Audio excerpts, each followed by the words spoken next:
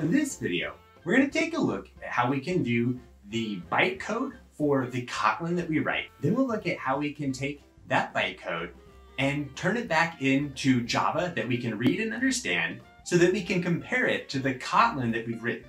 So to explore how to examine the bytecode and the generated Java, let's look at a case study here. We have this top-level function called main. And let's say we want to see how is this going to be interpreted underneath the hood by JVM. Well, if we go up to our menu, click Tools, Kotlin, and scroll down to Show Kotlin Bytecode, we can select that and see this new window pops up.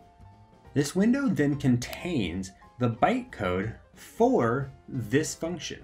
However, it's not the easiest thing in the world to understand. But if we come up here and click the Decompile button, this then opens the decompiled Java version of that bytecode. You see, this then is much easier to understand.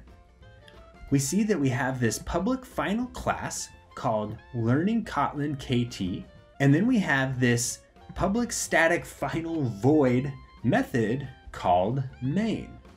You notice this matches with what we had in our learning kotlin.kt file.